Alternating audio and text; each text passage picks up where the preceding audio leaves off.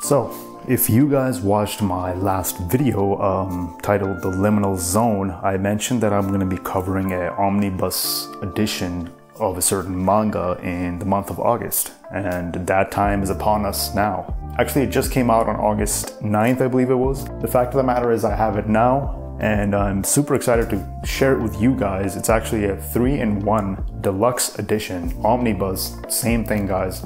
And it actually works out for me because I've been eyeing this manga for a while, but it doesn't have an English release. So I've been looking at it whenever I search short manga series or short slice of life episodic manga, this title always came up. So of course, naturally, I was super excited for this release, and I've finally read it, and here I am to share my thoughts with you guys. And that title is Yokohama Kaidashi Kikou.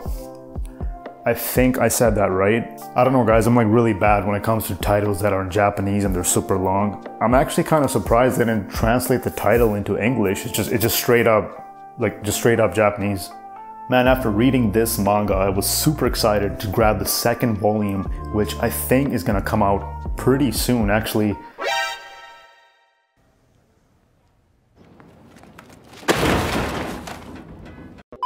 Yeah, I was pretty sad to see that I have to wait one more year just to grab the second volume of this manga. What's going on, 7 Seas Entertainment? Why do I have to wait one whole year? Okay, alright, I'm just gonna stop complaining. But it's a shame, because I know there's gonna be 5 volumes of this deluxe edition. There's gonna be 5 more volumes like this, same sort of thickness. And that's basically gonna be the full series. But anyway guys, I'm gonna be covering other details after I show you guys the preview, so let's just hop right into it.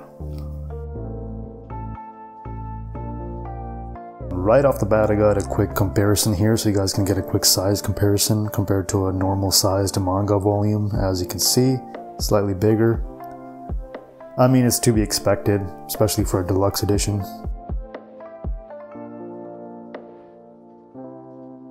Awesome cover. Glossy text, it's all shiny. Let's get right into it. I'm gonna try to avoid it. Well, there's not many spoilers in this manga, especially because it's episodic, so we shouldn't have to worry too much. Starting off with some colored pages.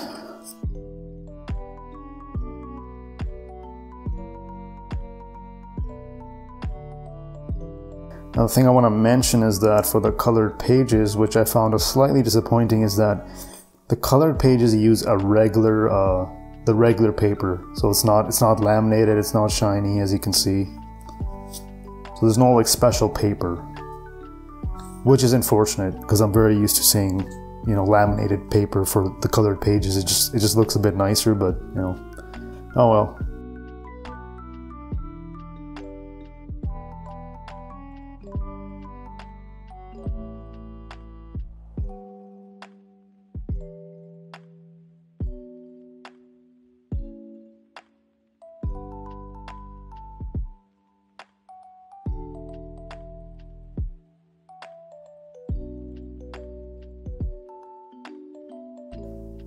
Anyway guys, I think there are some more colored pages later on, so I'm just going to skip ahead a little and try to find those for you. Here we go.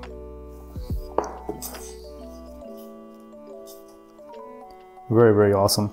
This is a small little story. They made the whole story colored, which I thought was nice.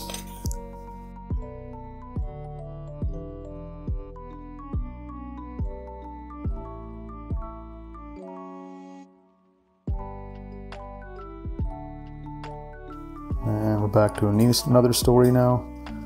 You guys get the idea. I think that was the last bit of colored pages all the way to the end. Oh, there's another colored page.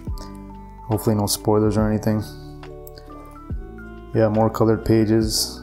A bit more stylized. Maybe this is telling a past story or something.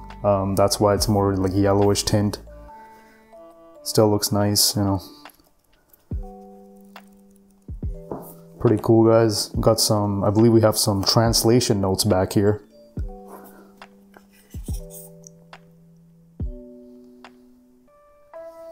But yeah, that's about it, guys. Small little synopsis if you guys want to read that.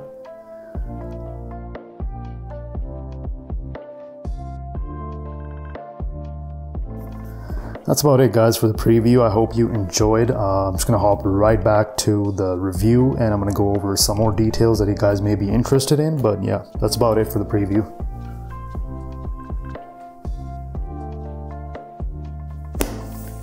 So, what do you guys think of the preview? So overall, the manga looks pretty nice. I don't really have any complaints about the publishing itself. Pretty solid. The one thing I did notice is that for some reason the cover, it feels like the cover does not have a lot of weight on it. Now, if you guys notice, the cover actually does not stay down. It gets very easily bent, and that's kind of unavoidable considering how the volume is made. When you're reading, obviously you're gonna have it like this, right?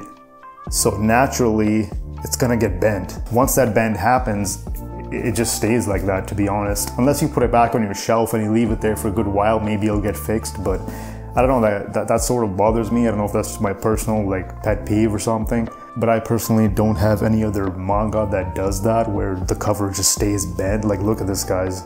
So yeah, it's just my personal thing that I noticed. It also happens with the back cover, but not as much, obviously, because it's being bent this way.